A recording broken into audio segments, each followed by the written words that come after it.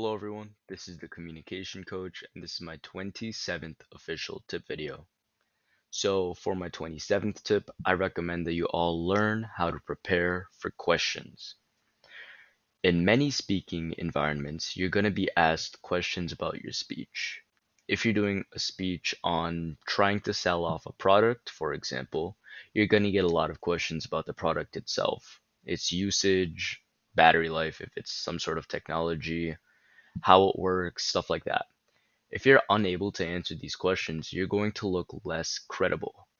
Regardless of how good your speech was, how well you were able to convince them during the speech, you're going to look less credible if you are unable to answer these questions.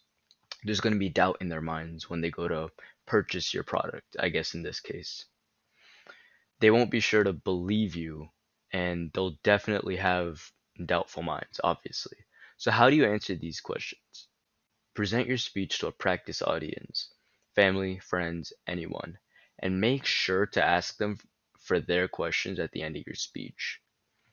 Chances are, because certain audiences will think alike, you'll have very similar questions from your practice audience to the actual audience.